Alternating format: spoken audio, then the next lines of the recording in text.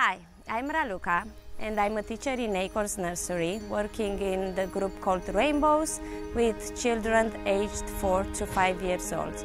In this activity, we use the Bee-Bot, which is a floor robot, to introduce the children to early programming. I started by making the children curious about what we are going to use. They first learn how to press different buttons in order to make the Bee-Bot move in different directions. This was an opportunity for them to learn new vocabulary such as forwards, backwards, left and right. The resources that we used were the felt tips, paint, music, flip chart paper. I started by asking the children open-ended questions to make them curious about the responsibility to teach the robot how to paint.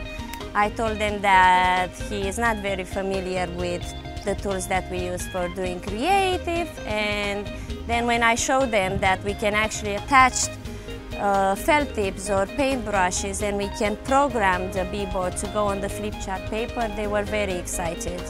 So it's a bee, it's a robot, and he's a famous painter. Who would it be? Erika.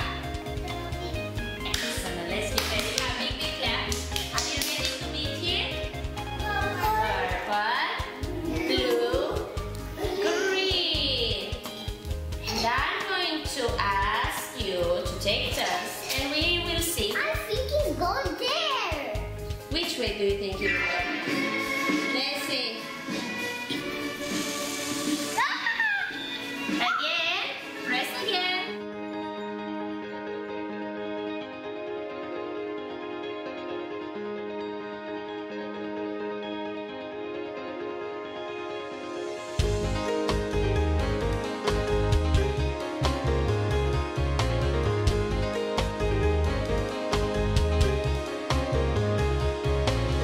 It's an activity that can make a link between different areas of learning, as they get familiar with positional language, like moving in different directions. They can also get familiar with abstract painting. As the Bee-Bot moves on the paper, it creates different types of lines. So I chose to use the Bee-Bot because in Acorns we strongly believe that the children are stimulated by different types of technology.